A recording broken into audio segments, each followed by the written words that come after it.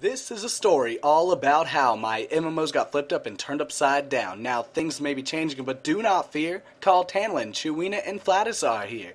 This is EverCast, so you know, with all your gaming news with incredible flow. We have a special guest with us tonight as we discuss all the EQ Next news in sight. Please welcome Angie as she joins the show. She's a hell of a gamer with a love for MMOs, so be sure to sit back and relax, for this is that show we like to call EverCast. Is enough. Enough of the same game already. It's time to get some new ideas into this genre. And if somebody was going to do it, it should be EverQuest.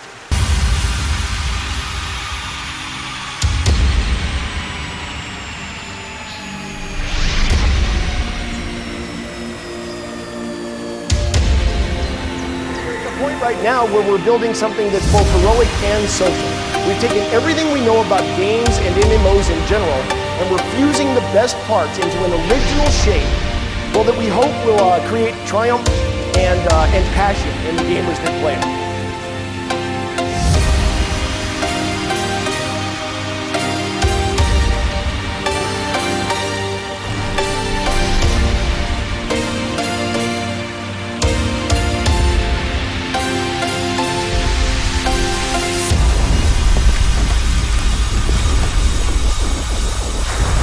See, we were serious about it being a sandbox game.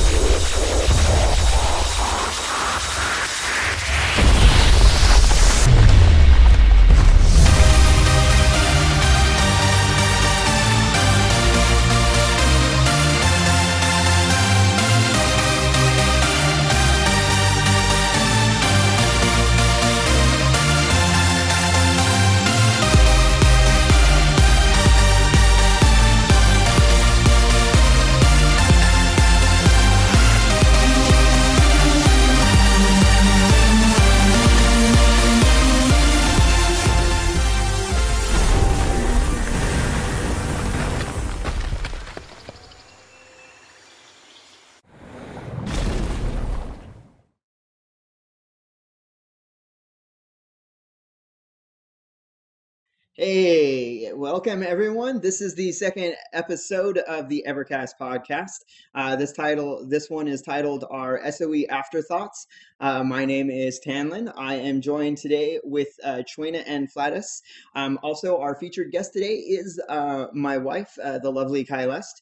She's joining us. She is normally our chat room moderator. We thought we'd bring her on so that you guys could get a chance to know her and know who's doing most of the moderation. I just wanted to, wait a minute, why doesn't everybody say hi? Hi, say hi. Go Terran Republic! Oh, That's wrong right. show. Oh, is it? Reach That's out. a different show. Oh, gosh. Sorry, guys. I'll be back.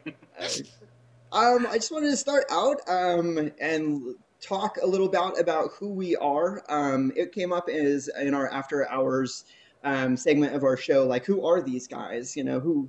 And I just want to tell everybody that we're regular fans, just like all of you watching. There's nothing special about us. We're not paid to do this. No one asked us to do this. We just thought that it would be really cool, and we put a lot of time into it because we want it to be the best. But we want to make sure that you know that we're not affiliated with SOE.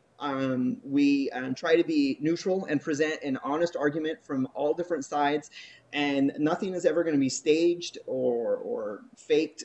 What you see is what you get. All of our interactions are real, and when we disagree with each other, it's going to be the yeah. I hear my wife laughs. When we disagree with each other, it's going to be the real deal. So I'm going to turn over the first segment of our show, and all of our shows are going to start with an ECast news segment. I'm going to turn that over to Chewina, who's going to do the news. I feel like I need some paper. We need to get a sound, right?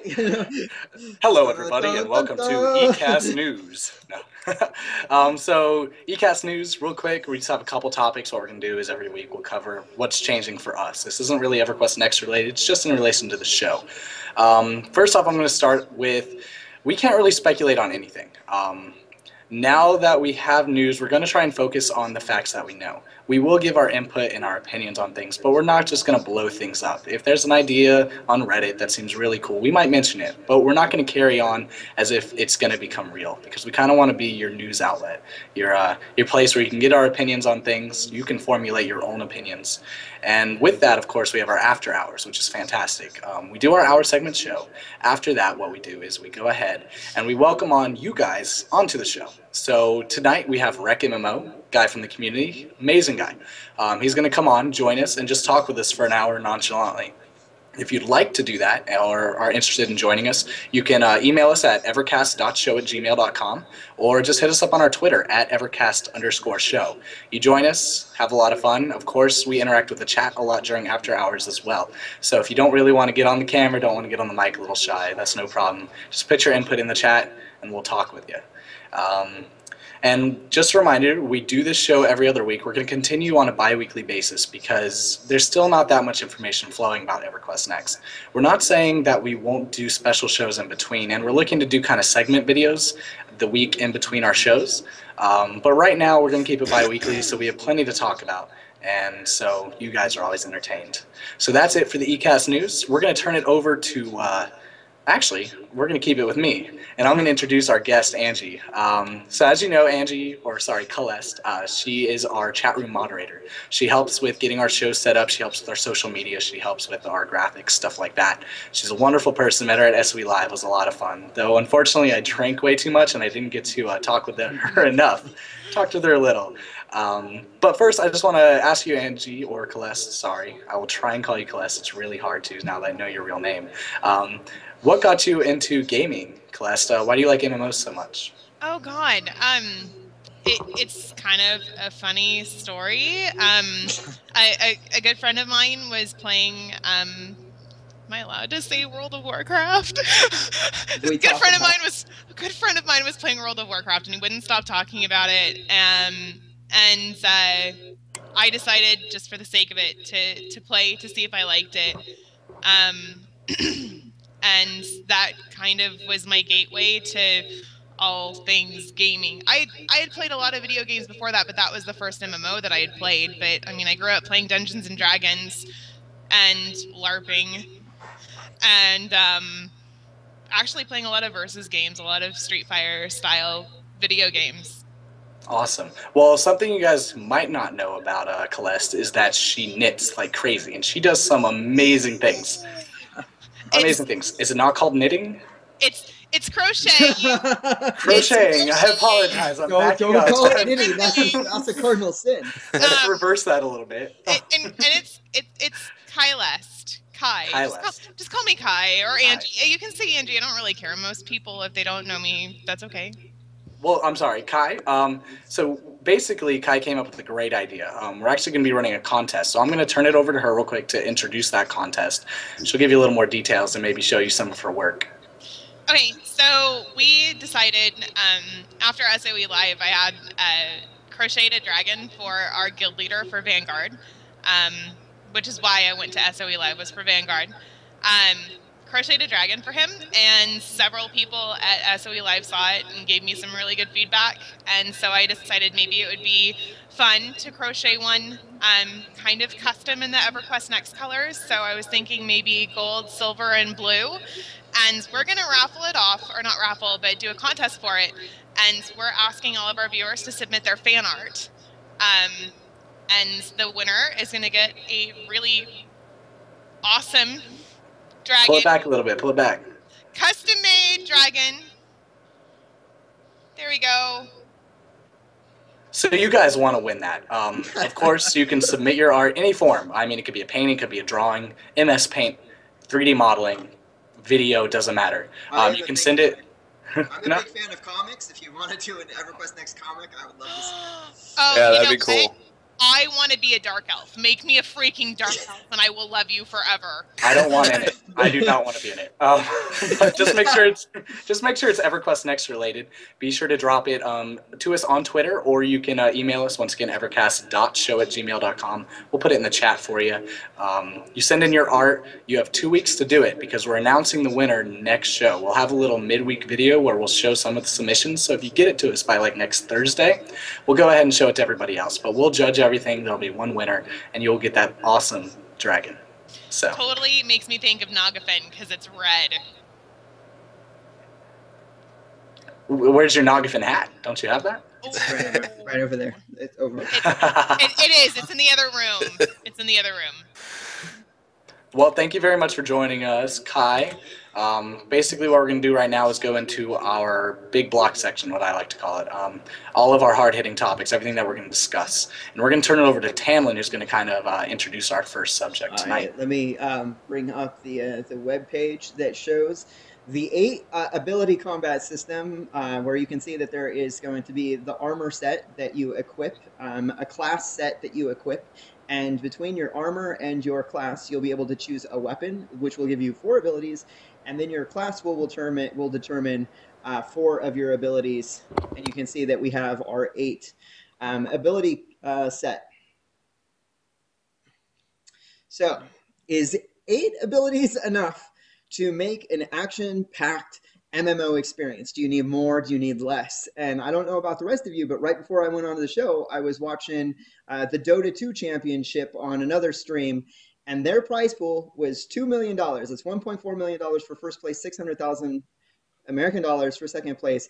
And I asked Calbor in our Skype conversation, I'm like, how many buttons do they have? How many abilities do they have in this epic confrontational PvP style, experience of gameplay? And he's like, well, they start with like 3, and then they have 4 abilities, and then they have a couple more that they can add on. And the total was like 14 or 12 or 14, something like that. And I mean, if they can do it in that type of game and just have this huge money pool for their competitions, I don't see why they can't do it in EverQuest Next. And I think one of the challenging parts of this EverQuest Next debut is that the holy trinity of, you've got your tank, you've got your healer, and you've got your DPS, and everybody knows exactly what their role is. Everybody knows exactly, without fail, what they're supposed to do.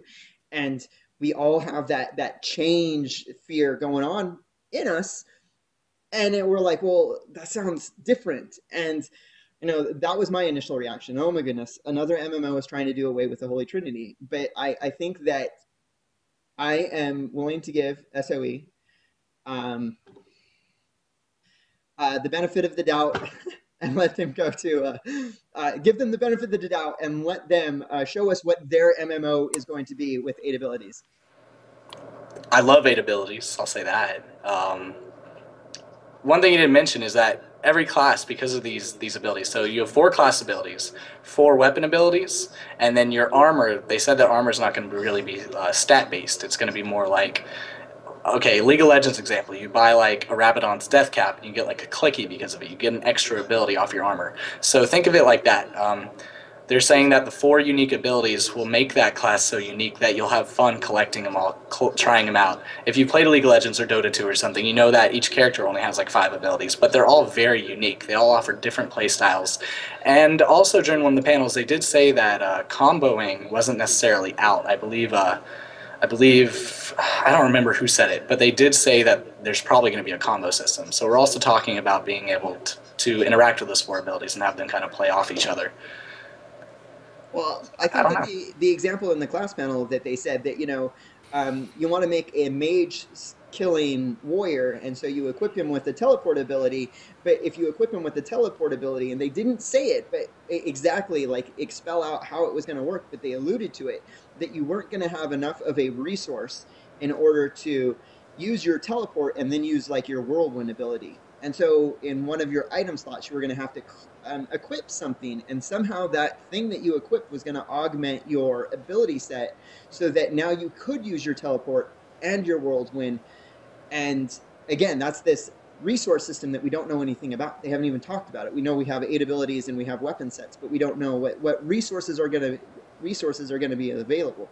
Yeah, whether it's going to be like 1 resource or 2 resources or whatever. I'm sure it could just be like an action bar or something like that. It replenishes and you have to kind of wait for it to replenish. Instead of having a global cooldown, they can determine how many spells a player uses and kind of limit the ability use from just 1 little power bar. But we don't know. Yeah. I mean, I was going to say, this is kind of what I was talking about in our prediction show, that, I think we're going to see less action bars were, less abilities, but bigger impact of those abilities. Kind of like with the mage teleporting out backwards and then sucking everything in and blowing everything up.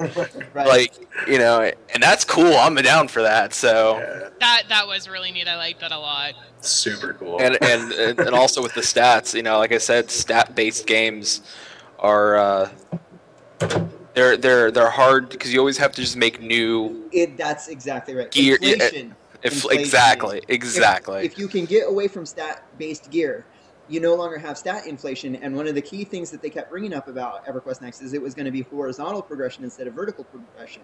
You have no stat inflation, you don't have to worry about that vertical progression. Yep. Yeah, there's I don't know if I can actually say it's official, but they said something about there not being leveling. I think it was just a little comment they threw in there somewhere. It wasn't like officially announced, but they did announce that the cool thing, which is awesome because we all love having different classes, but a problem with the games like Rift, other games that have multi-classing abilities, is that you play that one class and you level it up. But then you switch to the other class, and all of a sudden you can't really play it as much or something like that. So it's basically going to be when you use a class, you gain attribute points, and you can put that into any class you want to kind of unlock the tree, to unlock new spells or whatever, however you want to use it. And then you can take those spells and kind of merge them with other classes to kind of make something. And I know we're going to get to that a little later, whether classes should be based off lore or anything like that. That's on for our roundtable section. Right. But it is a really important topic, and people are kind of blowing up. Well, I saw that we had Dave in the channel earlier, so this question, maybe he could answer it for us. But the Sony PlayStation 4 is coming out. We know that we only have 8 abilities, and so that theory that we could see this game easily ported or maybe even launched to come available on the PlayStation 4 is sort of a reality, isn't it? Oh, totally a reality. I can answer that because I watched through Curse. They had the question panel. And I quote Dave that they're concentrating on PC format right now, and they'll go from there. So go from there. Go from there. So I think we'll see a PC rollout, and we could possibly see a PS4 rollout, maybe anywhere from 6 months to a year after launch. I'm sure it'll be post-launch. So Caeleste, since I know that you enjoy raiding, does this scare you that they're not going to have the Holy Trinity in raiding? Do you think that the old school raiding is still going to be there? Do you think that you're still going to have like the 10-mans, the 25-mans, the 40-man raids if you don't have this sort of Holy Trinity? Guys, see, that's a really hard question to answer. The first thing that I'll say when it comes to change in anything is that we are resistant to change by nature. So my initial snap reaction when there was like no Holy Trinity was like, oh my God, what are you thinking? But at the same time, it's kind of revolutionary. I like the idea of taking those like really clear-cut rules away. I don't know how it's going to affect raiding. I don't know if it'll still be raiding, so to speak, because I kind of think raiding, oh, there's my tank, and I'm healing my tank, and those guys are DPSing, and if they die, I don't care, as long as my tank doesn't die. I don't know how that's going to affect raiding as a whole. I think you have to create new encounters. I mean, raiding's boring anyways, to a point. I mean, it's fun. No, raiding is so fun while you're figuring out the strat. But once you get over that gear hump and once you get over that strat hump, it's just boring. You're grinding, and that's not fun. And it takes developers so long to author new content to create it interesting. And there's only so many like strats that you can put onto a mob, depending on the engine and stuff like that. You can try and create new stuff, but it's still limited based on how you build the engine and how old the tech is, stuff like that, or just how creative you are. But with the dynamic AI possibilities in EverQuest Next, Dave Mark was talking a lot with us. We can't say too much, but I think we can say that mobs can flank you, all right? So we're talking about you play an FPS and you're playing against Call of Duty players. Well, that orc that's in front of you, he's not just going to run at you because you get into aggro range. He's going to actually weigh the benefits. If you are a warrior and he is a mage, he's going to back off from you. And he said, Dave said that they kind of travel in packs, like Dave Georgeson was actually saying with the camp of orcs and his example of that.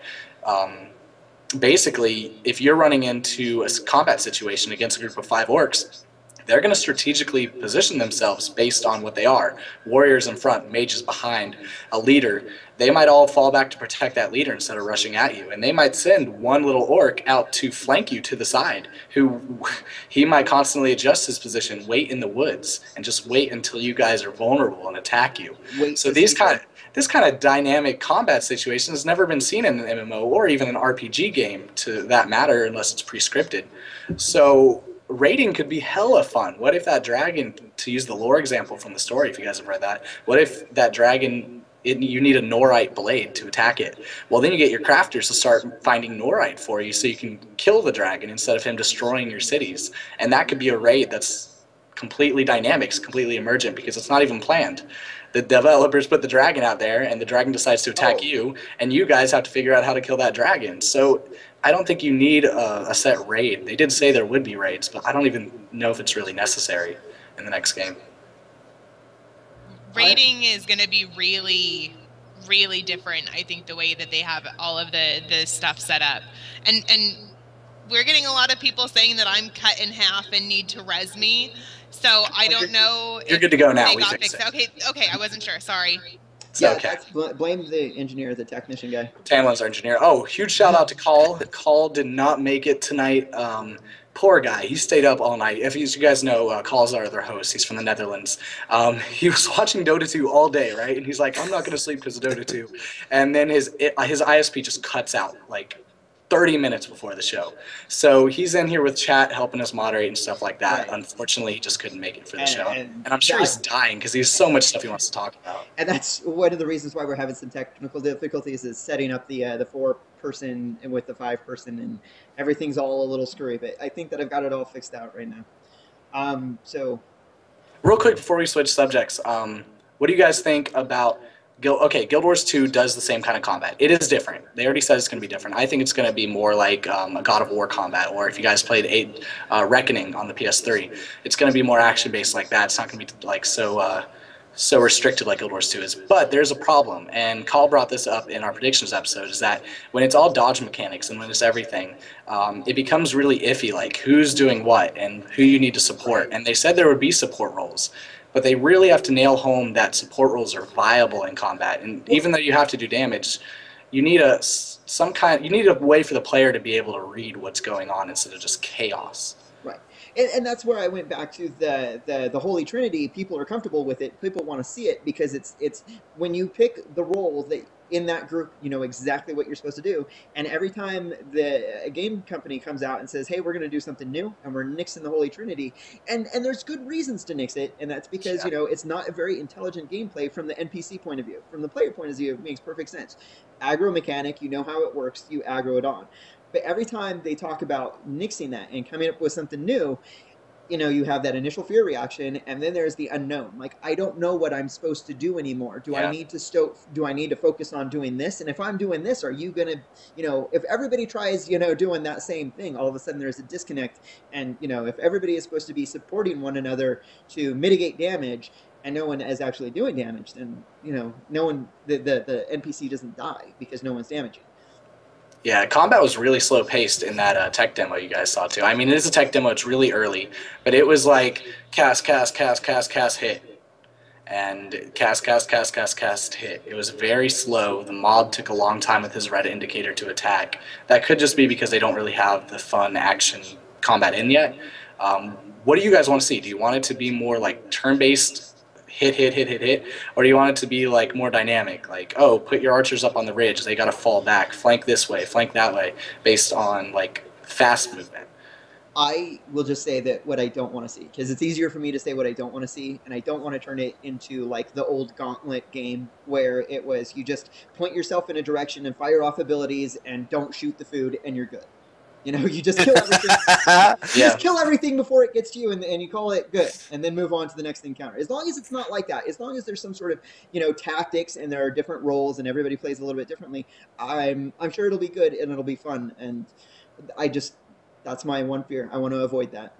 Every time I'm at 10% health, Tanlin shoots the turkey every time. I would love to see a dynamic combat system. It just makes sense. We need something that's savory, I would like to say. I guess that's a good word to use, is something a little bit deeper. I think we can get still deep combat that's scary to think about it, because when you do, like, let's go with raiding. Raiding, as soon as you know the strat for the boss, you're kind of in, how to explain it. Oh, okay, as soon as he walks over to that pillar, we know phase 2, 50% this starts. But if you're attacking and that mob or that boss has an intelligence to him, and he starts to turn unwillingly, to something else, to do something else, like, oh, instead of doing my crazy AoE rain down at 50%, I'm actually going to just single somebody out and they're dead. How do you prevent that? That's going to be crazy. That's going to be so much fun. That's what it is.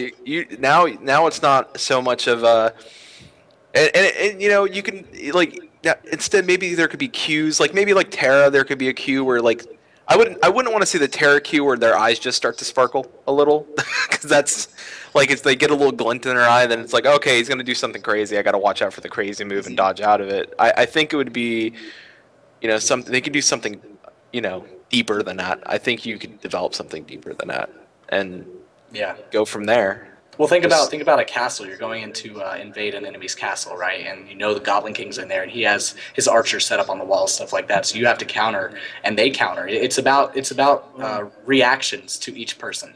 The players react, the NPCs react, and it's tiered. So each reaction creates a new experience and constantly evolves the combat to a point where it's strategy based on, like, actual almost military strategy. You want to put your squishies behind it. It's completely different. You want to have your tanks on the front line and then have your casters behind that, and you got to move traps too. Think about traps. You know what I want to do with that wall and the guys on top with the archers? I want to send somebody in, just a single person that can stealth, to go to the bottom of that wall and dig a little hole and start soaking the ground underneath it to make that wall collapse. I want to be able to do that kind of strategy. That's what I want to see. Rosie? I'm more thinking simple things, like, instead of having a tank which soaks in damage, you have a tank which, like, does area denial, right? Like, hey, I'm just going to keep you in this one little area so that you can't move around. Limit your mobility instead of tanking you. And I think that Tanlin, you're still in the early 2000s here. We're in the 2013 now. This is EverQuest Next. Right. Hey, a virtual reality game? Fine, let's do it. No, I understand. I think a lot of people have that kind of mindset too. There's still, we've never seen anything like this. It's big promises, but how is it actually going to play out? Can they have these interactions smoothly to where it is almost like playing a PvP game and you're constantly adapting strategy? I don't know. Going into our next topic, constructability, destructibility, the 3-tier world, that's all going to play into it too. Angie said, dig under the wall, maybe try and collapse it or place bombs there. There was a tweet either from Rosie or Dave or somebody that said, there was an idea being thrown around that when voxels were destroyed, that they'd have an AoE effect when they hit. So if a wall collapses on you, you're going to die. It's not just going to bounce off you. So that adds a whole nother level of it, destroying bridges, destroying things to collapse on other players or other NPCs. And this all plays into PvP too, but I'm going to turn it over to you, Flattus, to go ahead and talk about the 3-tiered world and all this kind of things that are possible in this new voxel-based engine. Sure thing. And the first thing I think I want to go over is kind of like what a voxel is, because I don't, just in case somebody is not too sure what a voxel is, we can kind of go over, if you take your fingers and make 3 points, make a triangle in your finger, and then kind of fill that with, like, red, that's a vertex. That's what we kind of deal with now in games. Most MMOs out there are vertex-based games. A voxel is more of a points in space that we can see. Voxels, they're kind of, visible points in the 3D space, and we want them, they're similar to a 2-dimensional pixel, and what Sony has done, and with Dave's Voxel team, Farm, that's the Voxel and Voxel Farm. They learned to take those voxels. They took what they originally have done with the world, which was originally block shaped. They've brought it down, smoothed it out, and they've made something that's what we see in our pictures, or even even our background right there. Our background, that's all voxel based, that's man. all That's voxel in game. based. What? And every big voxel, and how they and they figured out one of the big things is like all that's math. All of our computers are doing math to render that, and they figured out the big secret that every little voxel is made up of a bigger voxel. So big block breaks down the little block, breaks down the even tinier blocks, and that's a big thing. And we should see, hopefully, any PC. Like I'm not sure what the range of PCs, because specs haven't been, PC specs haven't been released, but I'm pretty sure that we could see PCs that are a few years old being able to run EverQuest Next and still have it look beautiful. And anybody we with were a power. talking with Greg Spence, the lead programmer. He goes by Rothgar in EverQuest Next. He said that exactly. He said that voxels are actually a better way to send data than polygons. Like, you can eliminate load screens and you can just actually send better information to the player quicker. And also, the world's procedurally generated underground, and I think it's also sort of generated. I don't think it's procedurally generated on top. They did say underground, though, with like the tiers, that they could have an earthquake and totally like remap the world underneath. That's I think that's one of the best ways of creating new content. Is just like earthquake, shake everything up, and now everything that you knew about that second tier down, it might be totally different than what you're familiar with, and now you have like this new challenge of exploring this underground area that's been opened up. Yep, and that's what the other thing too is how our player abilities interact with the world. If I do a shield slam, miss the guy, and I knock a hole in the wall, then I find a whole new cave system. Right. And then it gives me a whole new place to go explore. So, what do you think if, I've said before that I'm big on non-combat generated content in the game, things that don't evolve around, killing things. But what would you think if that you were interacting with an NPC and they're like, and they tell you, like, I was walking by the road and I saw something that wasn't there before, and it must have been shooken up by the earthquake. Like that sort of discovery, like, or hey, Bob over there said, why don't you go talk to him?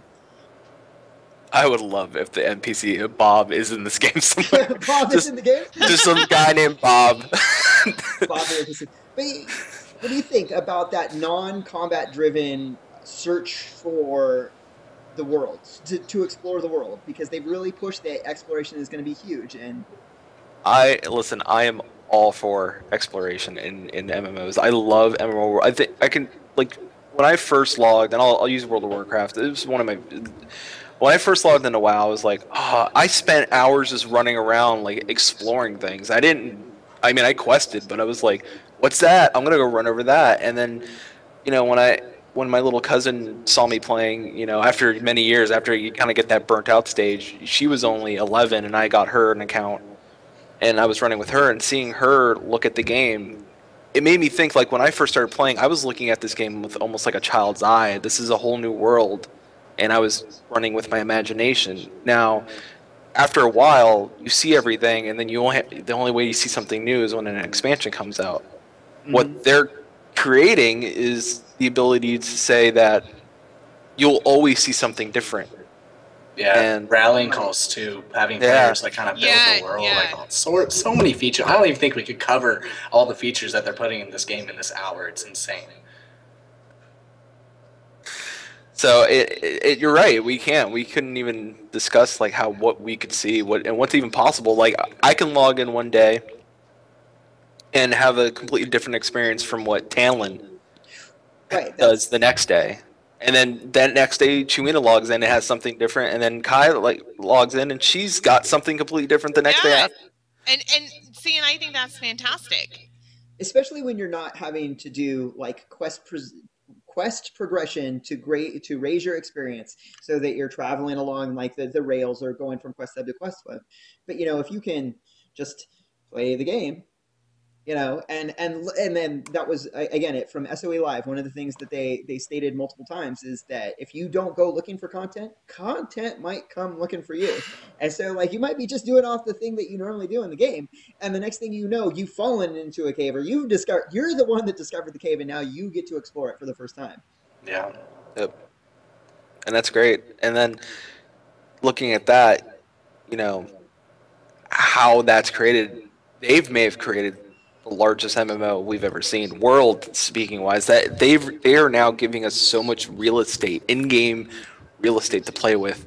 A lot of people, when Guild Wars 2 was coming about, a lot of people said, "Oh, this is a lot of real estate. We get land and we get water." Well, we haven't even seen water yet, and we have three tiers to play with. And water's voxel based too. And water's voxel based, and who knows what they're going to have underwater. Can you imagine how pretty the water is going to be in this game? Oh my god. I'm sorry, one of my favorite things to do is to see how the water reacts to me in a game. I love to run through water and see, do you see like the splash particle effect from the water?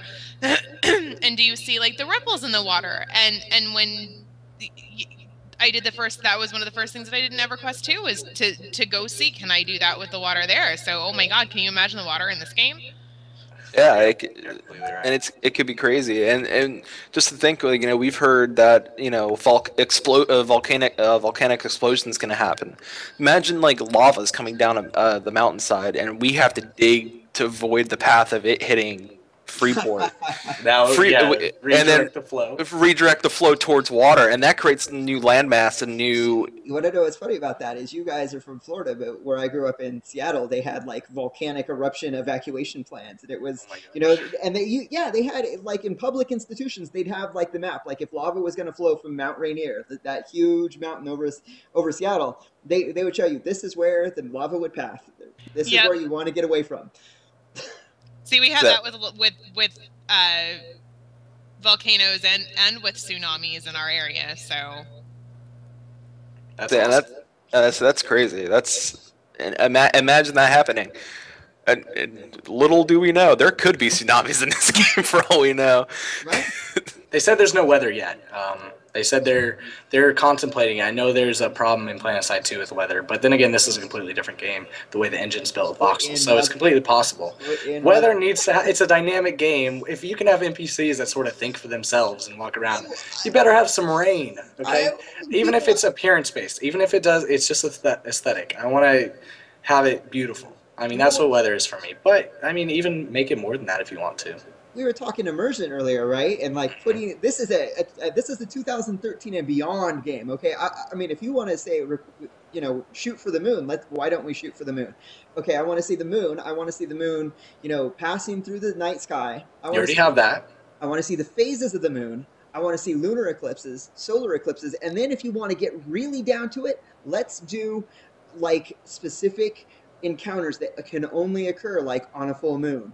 During a lunar eclipse. Let's see seasons. Or seasons, yeah. Let's see the textures of the ground change if it's fall versus winter, Right. Not just have like a winter zone, but actually have the textures change, like see snow falling and stuff like that, and have it snow accumulation. I mean, you don't have to go that far. That would be amazing. You can do it, I guess, with voxels and actually cave in roofs or something. You could technically do it with voxels. They could stack and make snow piles, and then if you're down to performance. Can I make a snowman? Seriously? That would be so...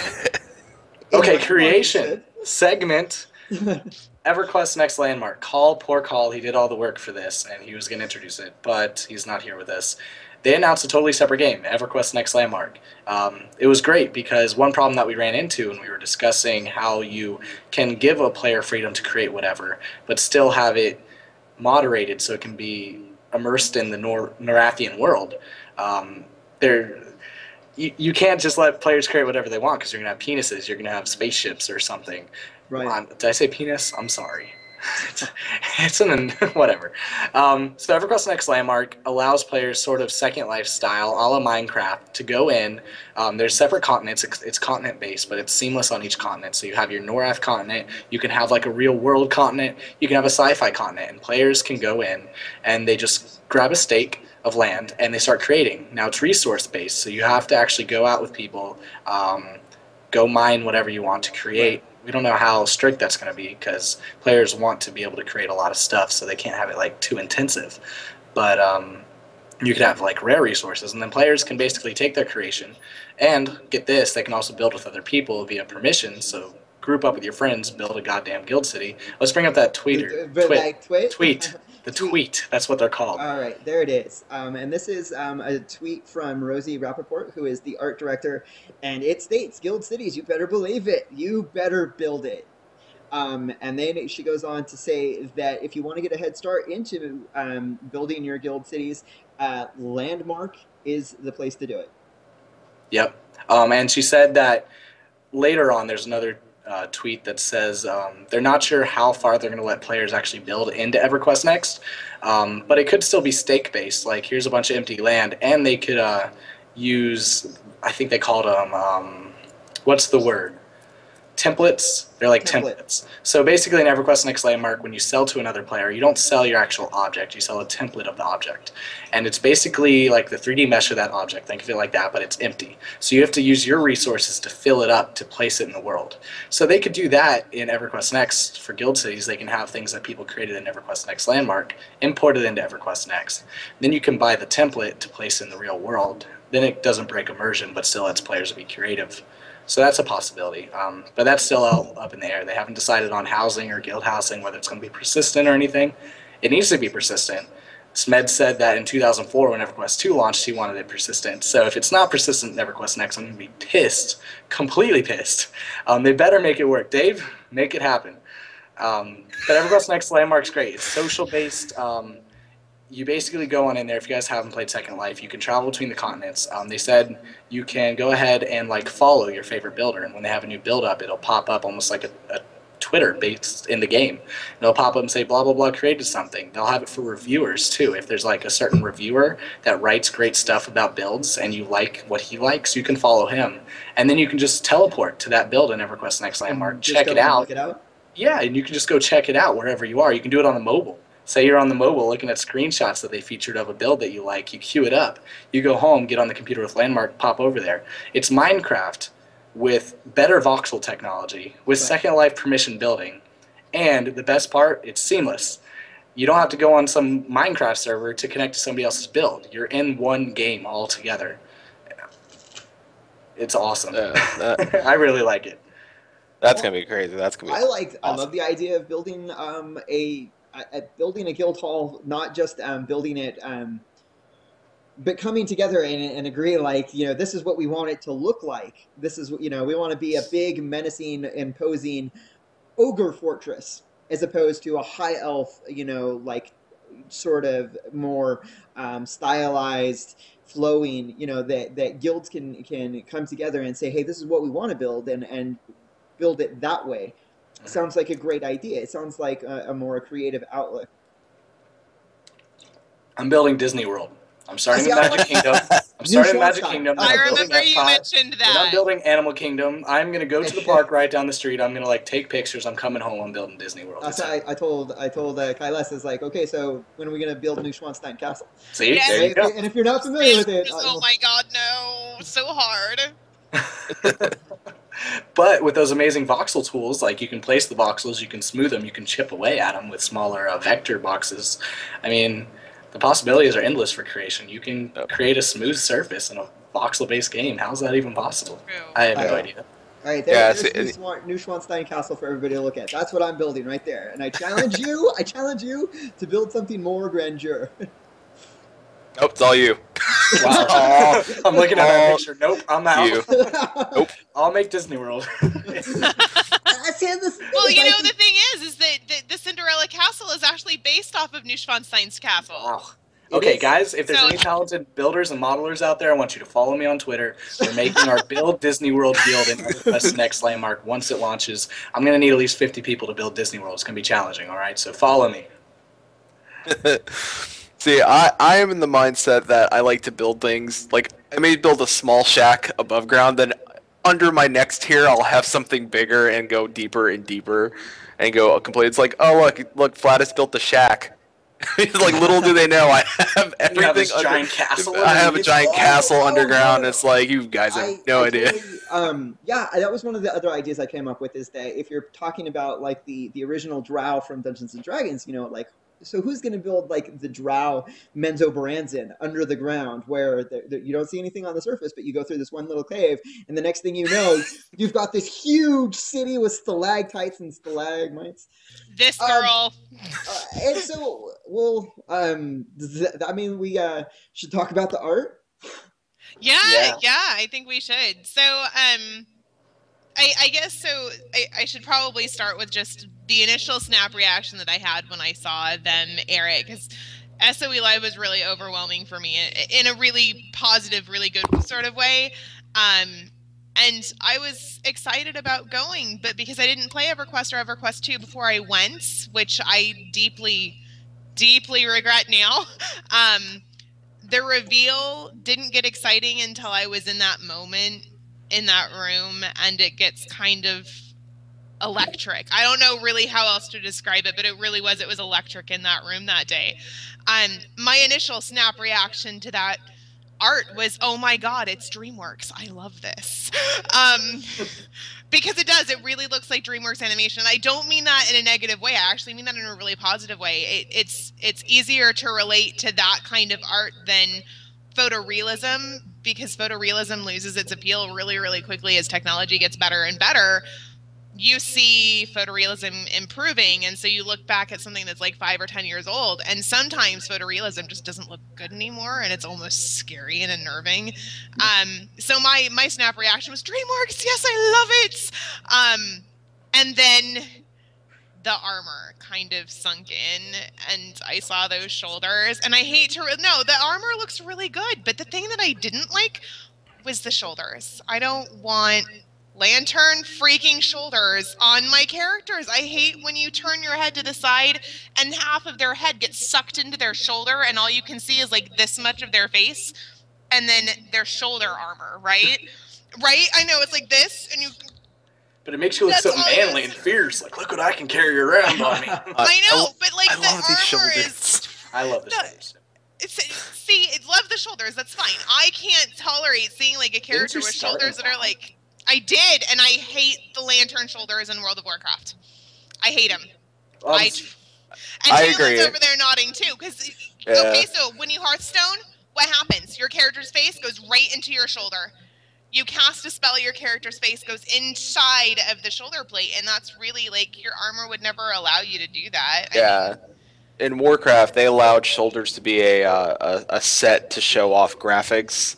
It's like, oh, cool, look at my gigantic shoulders. That fake graphic stags pop out. Right, guys, breaking from the chat. Dave Georgeson said they've already pulled back on the shoulders due to our reactions, and that they did mention this in the keynote, but I didn't really understand it at the time. Like, each armor set can be like switched out, and they said you can customize the appearance completely. So maybe if you have giant shoulders, go ahead and minimize them down a little bit on your character to make it look the way you want. That's cool.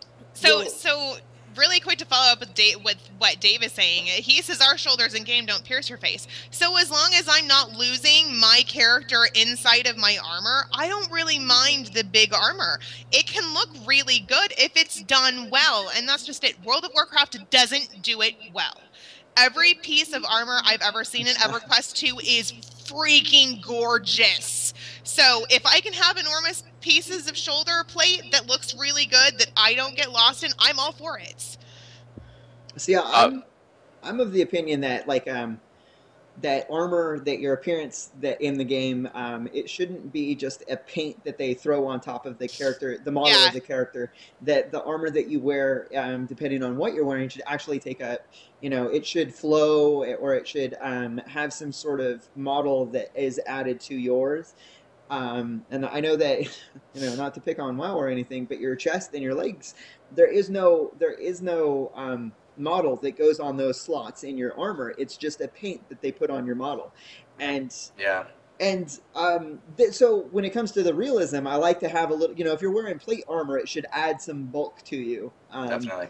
The depth in the armor does that too. Did you guys see that Kara with the shield? Like, that shield is thick. And the lighting technology of Forge Light, like, you can see reflections off certain material. You can really see the shadows. Each object casts its own shadow real time. Like that. His hilt. He had a hilt. And it was heavy. It was there. Yeah. Mm-hmm. Yeah. Let's go ahead and switch to that video real quick. No, totally do it, because it's a great video. It's a great video. And this is one of the reasons why when SOE was coming up with their art decisions, right? They could either go with photorealism or they could go with the highly stylized. That they couldn't. The worst thing that they could have done is to go for the photorealism and fall into what is called the uncanny valley. And this video that I'm about to show is a video that explains what the uncanny valley is. Via Rosie Rappaport, of course. Name is this, gonna talk about these, and this time around we're going to be discussing the uncanny valley. I'm gonna keep it a little shorter today because A, I'm kinda lazy, and B, I'm pretty sure most of you all have a pretty basic understanding of this topic already. So, enough beating around the bush, whatever that means. Let's do this. For those of you who have not heard of the uncanny valley before, where have you been? Come sit down, it's time for your history lesson. The concept of the uncanny valley was introduced in the 70s by a Japanese roboticist named Masahiro Mori.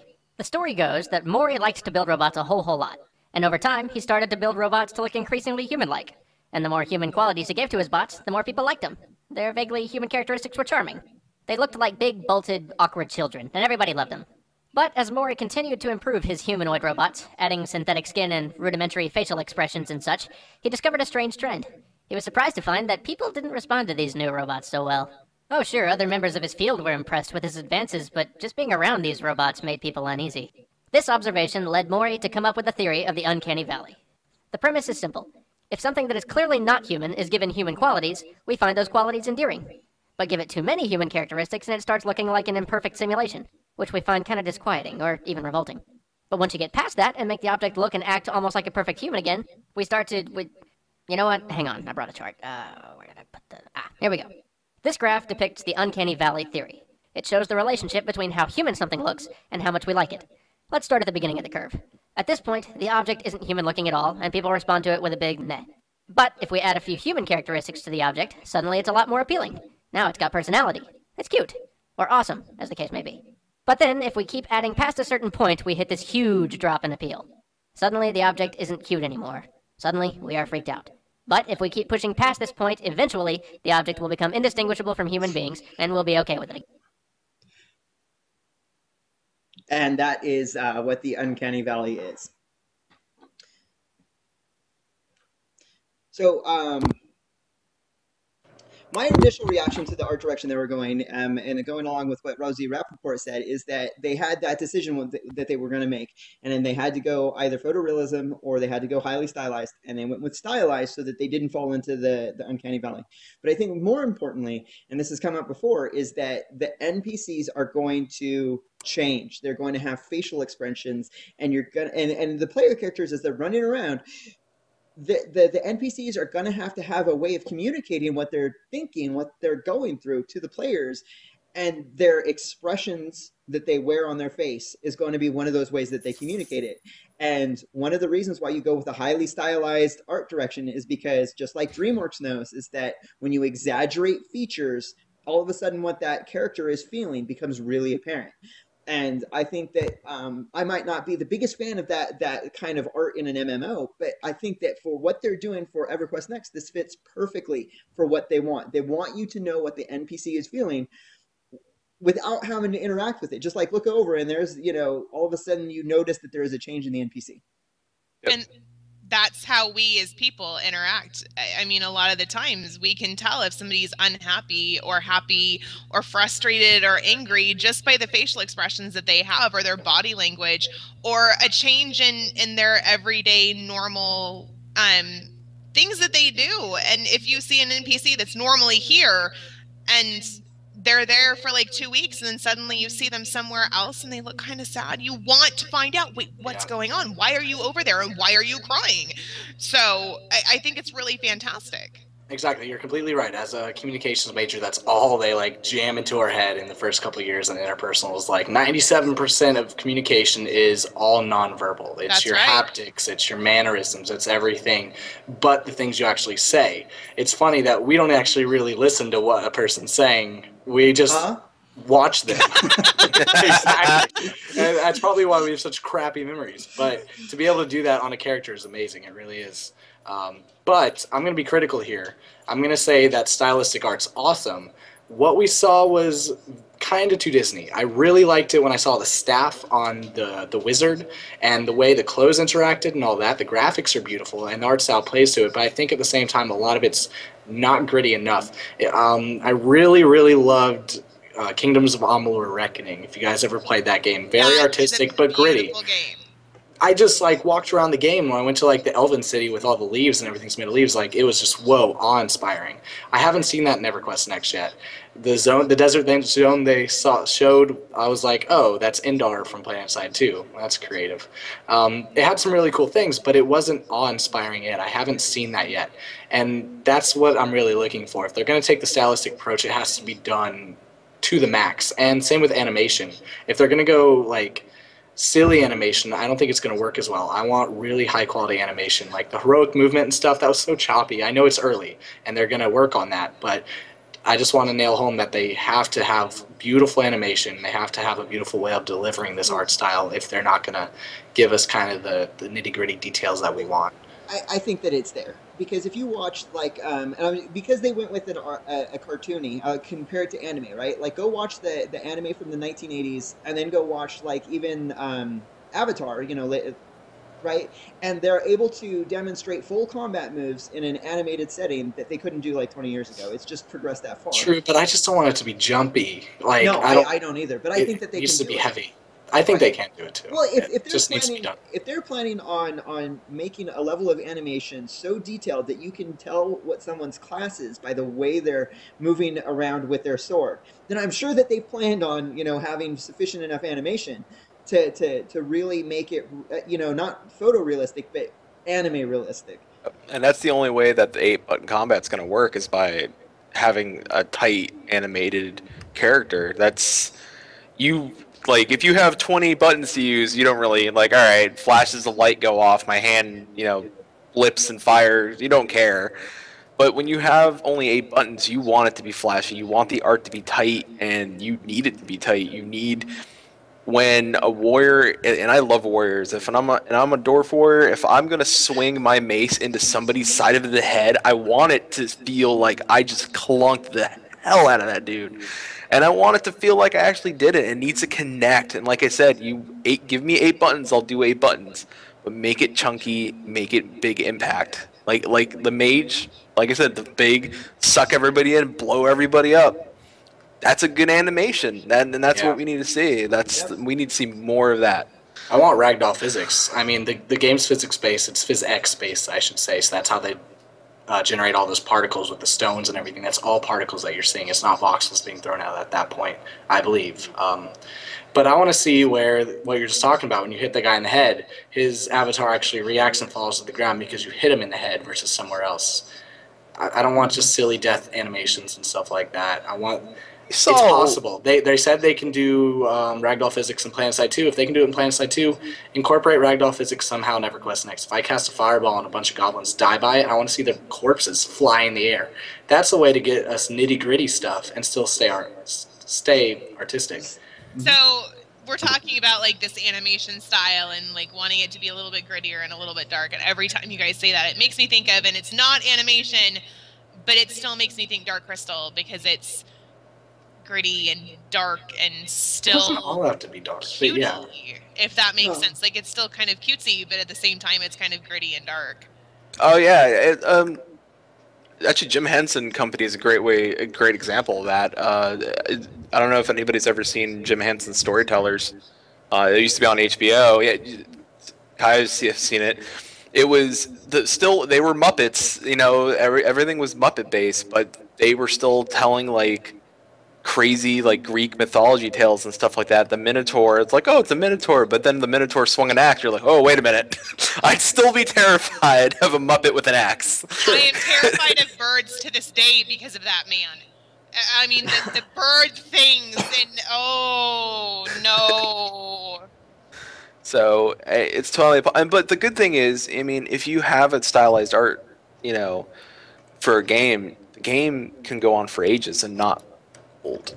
I mean, not and I don't want to use, I don't want to use Pixar as an example, too much. I don't want it to be a super comparison, but look at Toy Story 1. Toy Story 1 today still looks amazing. Oh yeah. So that's something to keep in mind, that this game will still look good for years to come. And I it's not cried even at out Toy yet. Story 3. Did you guys cry when you saw Toy I Story did. 3? I'll admit it. I saw it in I IMAX, bawled dude. I'm like a sitting girl. there. It was sort of the whole like childhood growing up, because I grew up with Toy Story. I'm like Andy's age, so Oh my god, like, I was an adult when Toy Story I'm came like, out. college Thanks is for making coming me on, and feel I'm growing old. up, and it just like hit this emotional point within me, seeing the characters go through it. Like, if they can have that kind of emotional depth in EverQuest Next with these exaggerated features I and still these had emotional. all my hair when Toy Story came up.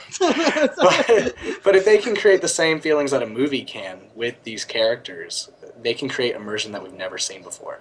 So the stylized approach, people are knocking it right now because it's not as beautiful as, say, other games coming out. But if they take that stylistic approach, give us maybe a little more grit, and just give us those awe-inspiring like landmarks that we haven't quite seen yet, Landmarks. it's going to be beautiful. That's because the players are going to create it, duh. In Landmark. Let's go ahead and move on to our next subject. Everyone knows that EverQuest Next is an open development. SOE's super great recently, starting with PlanetSide 2, about taking player input and changing the game. PlanetSide 2 has changed so much from player input, it's not even funny. They've actually taken like mocks that players have done and put it in the game, the new squad window and stuff. A player created that in Photoshop, put it up on Reddit. The devs liked it and put it in the game. So, as Dave said earlier, they've already made the shoulder pads smaller. So basically, the roundtable on EverQuest Next works as if it's sort of an open communication platform for the developers to interact with the players. It's almost pretty much, it's simple right now, and we have some silly ones on there, but it's pretty much just a poll. They poll players right there, and then you can discuss it in depth in the forums. So let's go ahead and run through those real quick. We're going to start off. Some of the silly ones are good, though. I like some of the silly ones are good. So let's go ahead and start off. Let's not start off with this one, Tannen. Let's start off with to what degree should players be able to change the world? We hit on it a little earlier, but what do you guys think? Oh, is that what it is? It's the appearance of the armor. And my take is simple. If you're going to give them tools like Player Studio to be able to create whatever armor sets they want, then there's don't limit us. Well, make it fantasy based, but still, if should you have a bikini? Does that break immersion? Rift has bikinis. Terra has armor that's a bikini. Here's my thing. Listen, as long as my male dwarf can wear a bikini, everybody should have bikinis. Don't limit bikinis to sex. That's okay. Should that be a only feature, since it's not as based in a world? I gotta wear something under my armor. I'm gonna go with it needs to be realistic in EverQuest Next. That's for me. Landmark, I think we should be able to do. If I want to be an astronaut in Landmark, let me be a goddamn astronaut. But if it's in EverQuest Next, if I'm in Norath, make it believable for me. Let me interact to a point, but also I don't want to break that immersion with silly kiddiness. That's me. What do you guys think? I actually had another suggestion, and that in other games I've played, they've had different rule sets for like immersion depending on what type of server you go on. So maybe have one free-for-all server, like there, if you do whatever you want, and then have one that's like high immersion, like high premium roleplay immersion experiences. That's it. The only control that I think the control that I want, I should say, when it comes to the appearance of my armor is if I'm playing generic, completely dark elf rogue, and I get tier 3 armor. I don't want my freaking tier 3 armor to look like everybody else's tier 3 armor. Let me freaking recolor it. Let me tweak a little bit of it. If I want a skull in the front of it, can I put a skull in the front of it, please? I don't want to look like everybody else in that game. I want to be able to dye my armor. I want to be able to change something about the armor. If I don't want the shoulders as big, can I make them smaller? If I want the shoulders bigger, can I make them enormous? See, I like that. Yeah. I just don't know if I should be able to have a bikini and go out and attack boss. Is what I'm saying. Remember, I mean, maybe it's make it completely armor. Make it not appearance, okay? I was going to say, if I put on a bikini, well, I'm not going to get anything from that bikini. I'm going to get hit like a truck. Well, Let me do it, but maybe we can have realistic. bikinis and make it realistic. Exactly. I mean, because really, what are you getting out of a bikini? But boob and butt protection, and really, I mean, not even that. Middle of a big fight. Hilarity. That's the hilarity ensues. Next question is: should female dwarves have beards or not? Yes. Hell yeah. Absolutely. Have you seen Brass? I was gonna say I love Brass. Am I the solo I think you made me this up. Women should be able to have beards. Women can have beards in real life if they want to. Or like, should they be forced to wear a beard or should they not? Well, How then about we change the well, question? then fine. Make an appearance item. Sure. Must female dwarves have a beard? No. No. I think it should be optional. It is in EverQuest too. It's optional. I say optional. I would say Brass has been sporting the beard for this long. I think that we could allow female dwarves to have the option to have a beard on their face or not. Yep.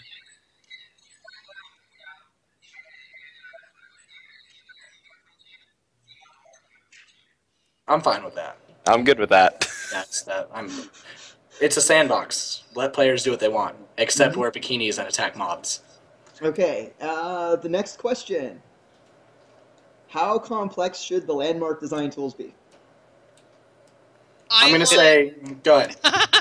I'll go last. So I want tools like everybody else gets. If you're working on this game and you have X, Y, and Z tools, give me X, Y, and Z tools, because I want to be able to play with what they're playing with. I want to be able to do what they're able to do. And so my skill set probably isn't going to be nearly like what they got. It'd still be really cool to be able to sit and go, holy crap, I'm playing with what the devs are playing with. I want it all. I'm greedy. I agree. I mean, you know, I'm not going to be able, like in Minecraft, I can create beautiful things and it's only blocks. I can't imagine what I'll be able to create given a tool set that game creators are using. And I can go break it down to like the little like crumbles of rock eating away at things, make things look like they've aged and, you know, corroded away. And I just can't imagine like what I can do to a building that I create and make it look like it's worn down, and it's going to be beautiful. My only is that if it's going to be as powerful as the developers' tools, don't make it as complex, because I don't know how to just make it simple, and I'll play with it. If it's too complex, that'll be the complexity of understanding how things work, like the tool sets, is going to be one of the things that keep me playing the game or push me out of the game. If it's too complex, I can't. Yeah, okay, I'm going to agree with that. I'm going to say low skill floor, high skill ceiling. Absolutely. Make a system where it's easy to use, but that those who master it and keep playing can make stuff that other people necessarily can't, just because of the time they put in the way. Second Life was complicated, okay, but it's exactly what I want to see in EverQuest Next Landmark. If you've never played, you put a polygon in the world. Of course, it's voxel-based now, but you create these things, and you can link them together, and you can modify everything. You can add scripting and physics-based. I want to see that in EverQuest Next Landmark. I want to be able to make a roller coaster. I don't want to just be able to do buildings, but I want to be able to just go crazy. And that's the kind of tools I want to see. I want physics-based tools. I want appearance tools. I want to make things like kind of transparent, all sorts of things. Let's go next. Okay, next question. Should the Ratanga be in EverQuest Next? Yes. Absolutely. Absolutely. I don't see any reason why not. I'm a fan of creating more opportunities for player characters out of races. It doesn't. Yay for me being muted. I say yes, because I'm pretty sure that Pentapod is watching. I think I saw her talking a little bit earlier, and if I'm not too badly mistaken, she plays a Ratanga Dirge. So I think we should definitely say yes to that. Okay. I'm going to say yes as long as I can kill the Ratanga. Oh, you it's kill the Ratanga. Yeah, you could be a Ratanga, but let me squash you. Kill 10 rats, right? I mean, but what happens if you don't kill 10 rats? You get They become Ratanga. Like, yes! They mutate. Last question, and this is probably the most controversial. Should all races have access to play all classes? No, I think there should be some. I mean, you're writing all this lore.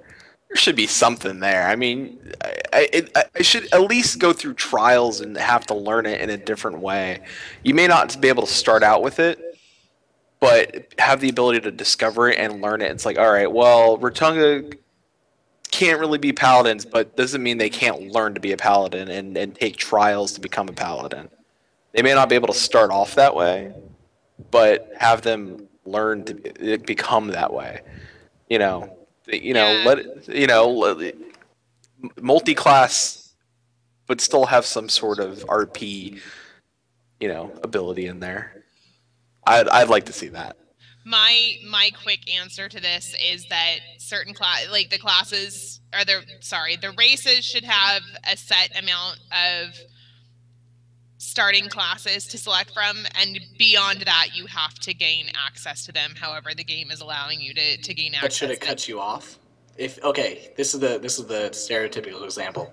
If I become a paladin, can I still be a Shadow Knight on the same character? Yes, they've already said. At the same time. No, but should I be able to? Is the question. Why not? I mean, so Darth Vader wasn't always evil, was he? But then and he became good at the end again. Between, so why not? So he was good, then evil, then good again. I mean, if the Jedi can do it, why can't we? Yeah.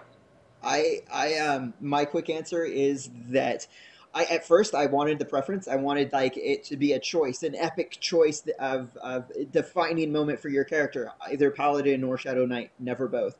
But they've already said that you're going to be able to collect classes, and one of the core philosophies that they put down is that you shouldn't have to create an alt to experience the game.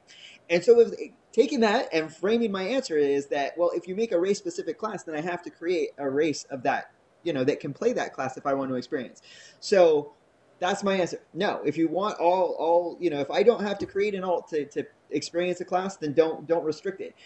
I will say, and this came from a conversation that developed from the EQ Next IRC channel, is that what we could do to make it more lore add some lore flavor to the character creation process is that different races start with different options available at character creation, so that it makes more sense from a racial profile point of view. Like this is an orc. Let's not let it start with a real scholarly class. I'm fine with that, as long as it can pick up that one through the appropriate amount of proof as a character that he's doing things that demonstrate that that's what he is. Like if a dark elf wants to be a paladin, well, are they doing good and being doing whatever? I'm fine with it. So again, no racially restricted classes, unless you want to restrict them only at character creation. Okay, here's Chewing's monologue. Flattus is the person who actually kind of disagrees with us from what I understood there, and he actually has the perception that a lot of people have. Classes are a way to tell story. They're a way to do lore, but I think that's limited. I think that's a 1999 standpoint when it comes to it. When you had these limited technologies and these limited ways players can interact with the world, you had to make the classes sort of tell the story for you. I don't think that's necessary anymore. I think that in a sandbox game, you should be able to collect whatever you want. You should be able to be whoever you want. But I do agree that you need trials, and that maybe if I become a paladin, I talk to good people. And maybe it's harder to become a Shadow Knight later because the evil people don't want to talk to me right away. Or, you know what, get rid of good and evil. I don't even think you need that. I think class is not as necessarily an RP element, but as a way that players interact with the sandbox. And in a sandbox, you do not want to limit how players interact with each other, because that's part of the game. Part of the game is collecting all those classes and limiting what you want to do and choosing who you want to be in the world. I mean, I'm limited by my intelligence, so I can't really become an astronaut, I guess. But in a sandbox, that's a perfect world to play there. I should be able to do whatever I want. That's the whole point of playing MMOs, is to be able to do stuff that you can't do in real life. So why not give the tools to the player and let them have fun? Just make it so it's not easy to get all of them. Don't make it all a rift where they just give it all to you. Make me go on giant, long, epic quests to get these, and that's what I want, definitely. And I know a lot of people will disagree, especially with the story. They'll still stick to that point that you need a strong class with a strong backstory. But I think that players can create those backstories themselves. I don't think the game needs to do it. It's a sandbox. Put the power in the hands of the player. All right. So do we have time to rapid fire through a couple of videos and links that we found online? Yeah. Oh, we didn't even go over SOELive. No, we didn't. Do you want to go back to it? You know what? What we'll do is we'll hold off our SOELive fun for the next hour, because Rec was there too, and perfect to bring Rec in because we know that he was there. Exactly. So we'll hold off on that. Okay, then I'm going to rapid fire through a couple of videos and links that we think that you guys will find interesting. The first is an interview with Dave Georgeson. Hopefully we can talk a little bit about PvP. With the destructibility, the creativity, the being able to put these items inside of actually EverQuest Next, do you see that as more of maybe call it an elder game, or a traditional like larger guild goals? I guess is open PvP going to be a big part of that? That's the other thing we're really reserving for later. All I can really do is confirm that we'll have PvP. But I mean, let your imagination go nuts, because I mean, with the pieces that we just showed. All right, that was an interview confirming PvP. Next is what should I pull up? How about the beautiful picture of the world of EverQuest Next? And then, if you have not downloaded the augmented reality iPhone or other smartphone app, I highly suggest it. As you go through and play the game, it will unlock different quests. And someone here on YouTube stitched together all 10 of the videos from SOELive into one video. We'll just let it run through for a couple of seconds. Yeah, definitely. We're not going to show all of them. And don't go look at the YouTube videos. Don't spoil it. Go use that goddamn app. Right, it's a cool download an app. I think Caeleste downloaded it earlier today, and she's going to upgrade the operating system on my phone so that I can. It's super nice. I have it. I completed all the quests so far. I'm waiting for more to come out. Already got my 500 station cash. Questaholic. You're one of those. I killed him the first day that app came out. You're one of those guys who hits 400 in a day, aren't you? So I understood it that you had to have, like, it was a little image that was found on your lanyard that you had to scan with your phone to unlock it. How? Lanyard, though. I tried. I will talk more about that after hours. All right. Well, why don't we get ready completely agree. Why don't we talk? Get ready for the break and come back next hour. Flattus, if you have any final comments, here's the floor. Guys, this has been episode 2. It's been craziness. We have so much more we could talk about. Please stick around. If there's anything else, we'll see you in the after show. Camping in 5, 4. Oh wait! 3. We have a video to end with. Don't forget. Yeah. That's right. We had a talent competition this year, which was so much fun. Next will show his video. It's not the highest quality yet. I can't wait for a high quality version. But this is his little EverQuest song he did. Enjoy, guys. And see you at After Hours.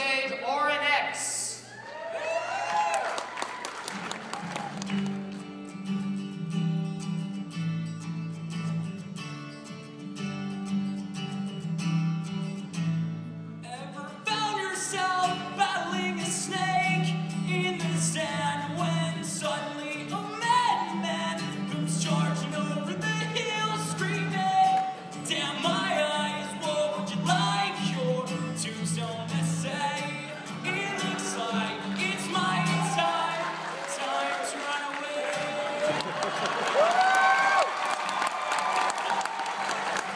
Young men in seaweed pants and 18 crocodiles, and they all wanna eat ya. Now I found myself on the moon in a cave that looks and smells like poo full of mushrooms. These blue guys are looking at me. Their skin fills the air with such a sweet decay. I know they say this game is free to play my way.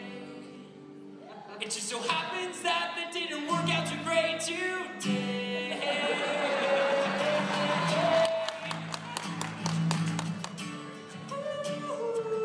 I'm trading the zone.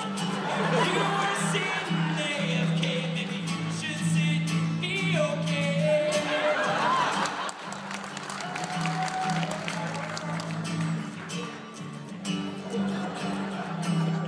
Crazy out there wants to eat ya.